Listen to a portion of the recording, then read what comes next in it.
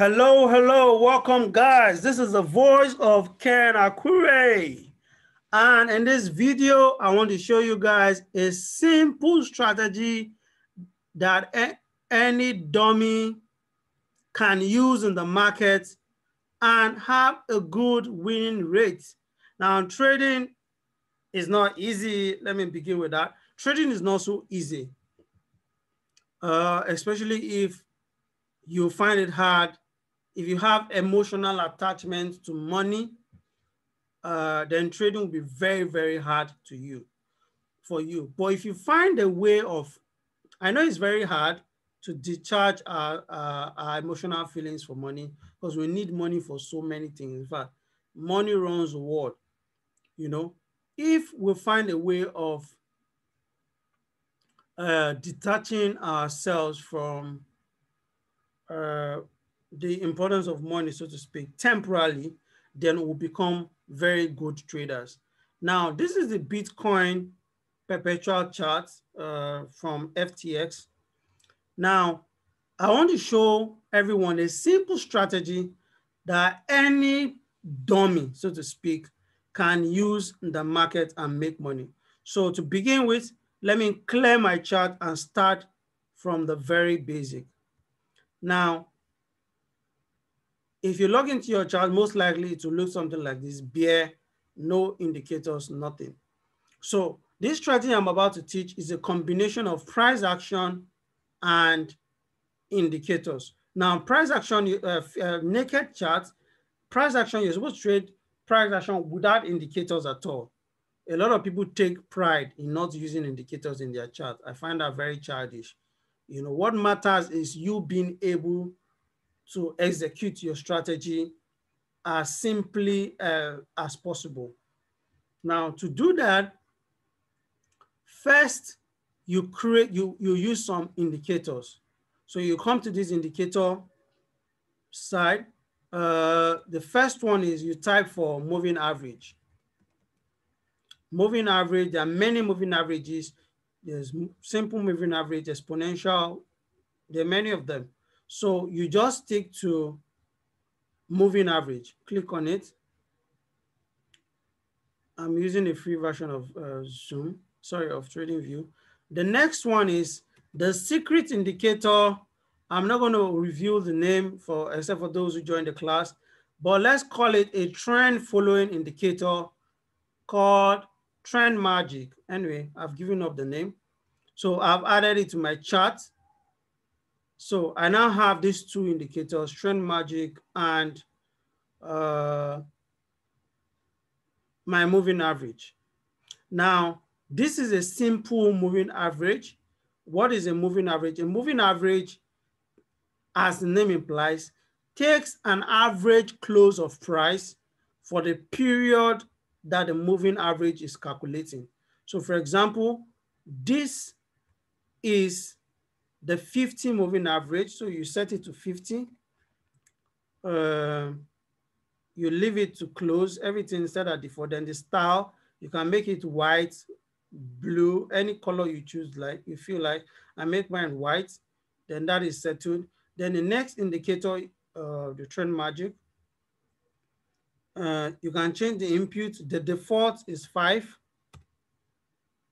You know, you can as well use 3, but I use 3. The default setting is 5. You change only the ATR. Now, these are mathematical formulas that goes into calculating all this. So I won't bore you with that details. And truly, you don't need to know what they are to make money. You don't need to. So you can set it to 3. I use 3. Some other people use 5. Then CCI, leave it at 20. Then of course, leave it the way it is. Then click on OK. Now you can also change the color of this indicator. You can change it from blue, from green to any color you want. Now, I'll tell you what it does. Now, whenever price is flowing down, you can see that price is below this magical indicator. I call it my magic, you know, and it's showing purple, purple, purple, purple. It tells you that this market overall is going down. Then when it starts showing you signs of going up, it will change from purple or violet to green. It will change to green like you have here. It changed from here to purple. Now you see it change to green, change to green. Then now the price is going down throughout. It's showing purple, purple, purple. It's telling you that all through this place, you should only be selling. You should only be selling. Why? Because price is going down, down. So what are you selling? You're selling the pullbacks. As market comes back up, you sell. It goes down, comes back up, you sell. Goes down, come back up, you sell. Until it crosses back above this indicator line and changes from purple to green. You can go back and see how this thing performed since February. So since February here, green, green, green, green, green, green, you only be in the buys. When it changes here to purple, you get out of the market, you wait, it turns green, you buy, up, up, up, changes purple, you get out, turns green, you buy, changes purple, you get out, goes up, up, up. Like every other thing in trading, is not perfect, but it will help you a lot. See here that the market dumped a whole lot. When it crossed down, you'd have gotten out. Why? Because it changed from green to purple. You get out. So all the people that are crying, oh, Bitcoin is down, you won't be among them. You wait until here, goes back up, you buy. Comes down here, you get out. So looks so simple, but sometimes applying it might not be that simple. That's why you need to practice. Now, you now combine that with your market baseline, which is this 50 simple moving average. So you now use one as a filter for the other. And how do I mean? You have a strong case to buy if the first indicator is green and is above your white moving average. So it tells you that this is a case to buy. Even when it crosses below here, below your purple, turns purple, this is not an indication to just get out. Why? It is still above your market baseline, which is this white line. It's still above here. So you won't have just gotten out. You now get out here when it crosses below this purple line, and the purple line changes from green to purple. Then it also crosses below this white line here. So indication that, oh, this market is going down. And what did you see? It went down like a pack of cards. Now, when you scroll back out, let's come to these recent times. You can see the same thing play out here. Once you cross below your white market baseline, this one had turned purple. What happened? It kept dropping, kept dropping, kept dropping, kept dropping.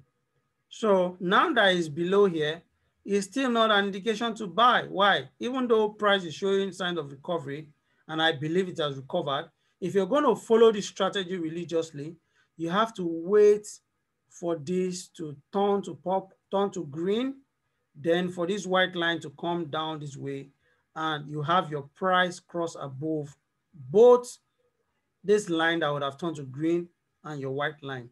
Now, you don't just use these moving averages like that, or this setup like that.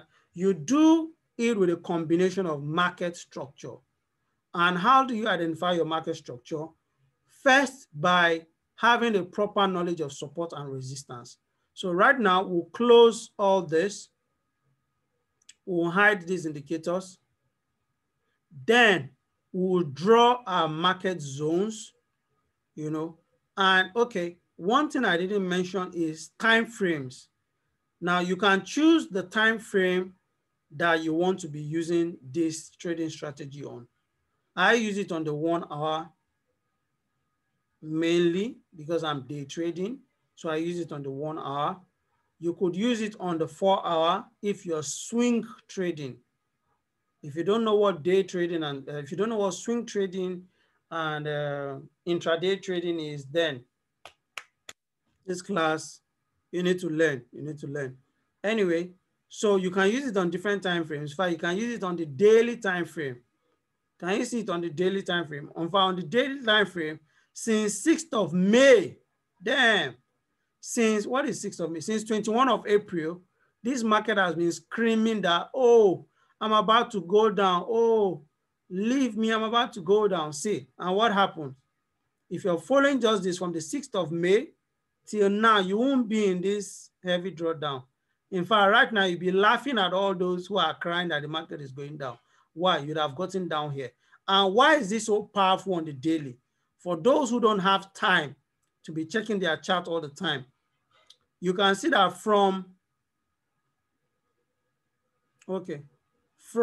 let's start from here. This is October. From October last year, that this thing crossed over around $10,000. It hasn't gone back below it. It hasn't gone back below it. Sorry. Okay. From October that it crossed up,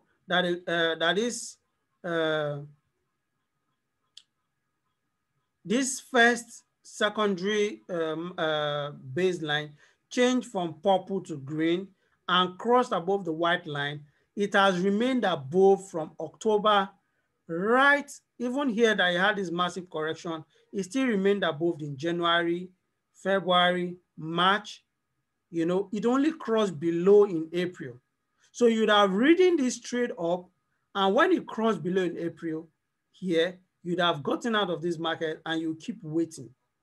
Now, you keep waiting until, if you are trading on the daily time frame, until it crosses back above, maybe somewhere here, this will come here, go up, then this white line will continue like this and go under price, then price will start going up.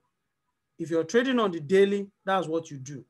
So all this suffering that people are going through here wouldn't have been your problem. Do you understand? And even right now, the price is covering, you won't still buy. Why? Because of the time frame you're looking at. Then, of course, like I said, you can do that on H4 too. You know, so different time frames, you understand what time frame you're using and you try to stick to it. Now, this strategy is incomplete if you don't take cognizance of market structure. Now, to draw your market structure, if you're trading on H4, what do?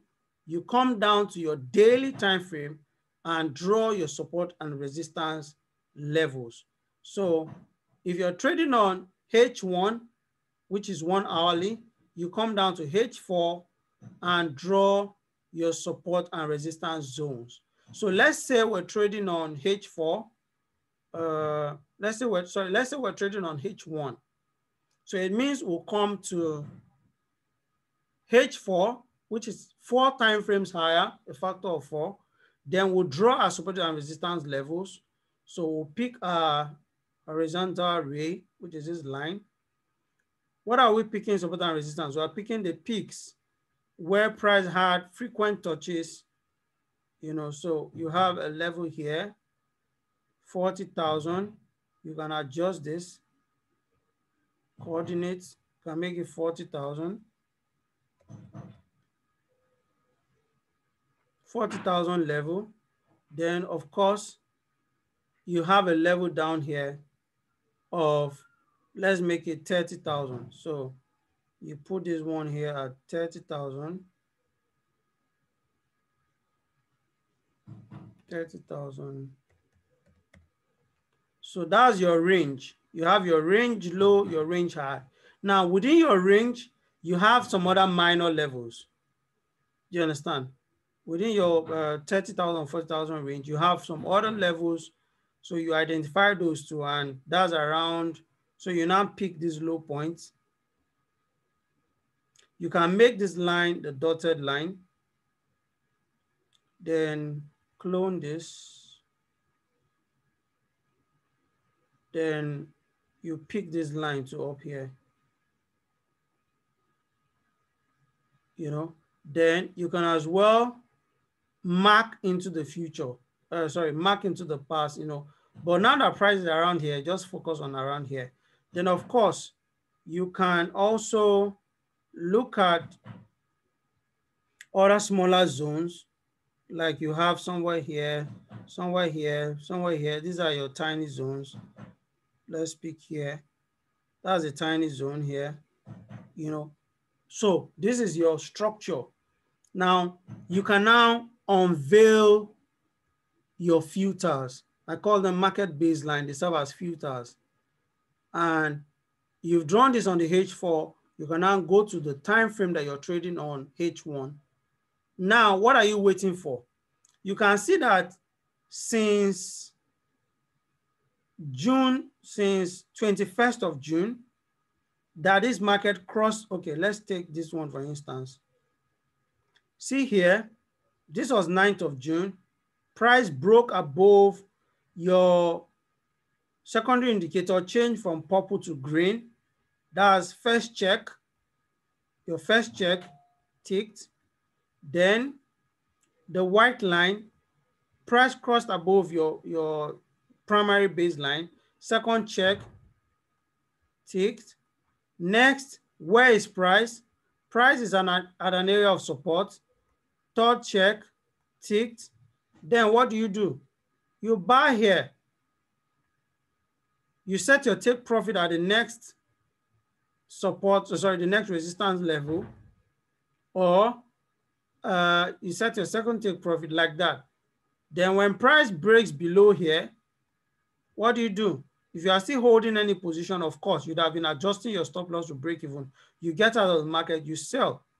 You sell, it doesn't go far, it ranges. What does it do? It breaks above. What do? You get out of your trade. No argument. You don't argue with the market. The market is not your mother. You know, you only flow with the market. Only idiots argue with the market and they end up getting crushed. You know, they end up losing money. So cross above, you buy. And what are you following? The first thing you're following is your support and resistance levels. If you understand market structure, then all through this place, you would have been selling.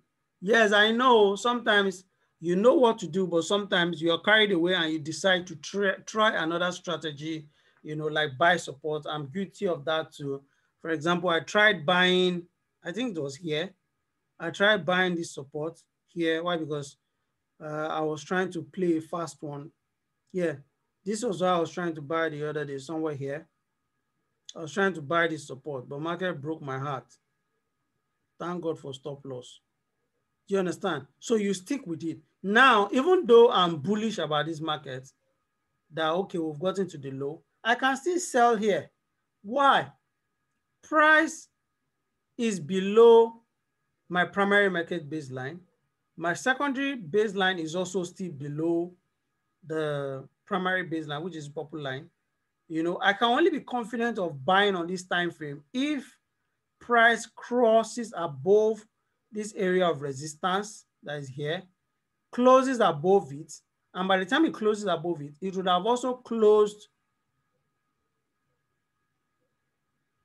It would have also closed above, the candles would have also closed above this baseline, and this green guy too would have closed above. That was when I buy and I hold on. So following this strategy, once you sold here, you'd have been in this trade, taking profit gradually and riding it down until down to this level. Now that is a simple trading strategy that anybody can adopt. Now, what are the signs you're looking for? Like now, is forming, sorry, it has given you a sell candle. This is a bear, for those who are students of candlesticks, this is a bearish engulfing candle. It's going down. What do? I sell. So let me go and sell this market on my account. So even though I tell you that, oh, Bitcoin is bullish, maybe it's not ready to move yet. So what do? I don't argue, I sell it. So I've entered a sell position on my account. If I'm wrong, it hits my stop loss. No emotions. I move on to the next trade. Now, so what do you do here? You sell. somewhere here. No, that's not sell. Sell is the other one. You sell, meaning you go short. If you're trading futures, somewhere around here, put your stop loss above the next level. Then you're targeting the next support level for your take profit. That's simple. And if price comes down and doesn't get your take profit, no problem. You take whatever price market has made available, and you wait for the next opportunity. That's simple. You're not fighting the market. You're just flowing with the market, knowing that sometimes you will be wrong, sometimes you'll be right, but then it doesn't matter. It doesn't matter. Your own goal is just to keep following the strategy, irrespective of how you feel. So even though you feel that, oh, market is recovering now, it's not time to buy yet until it breaks this resistance. Let's draw this resistance. Until it breaks this resistance that is here.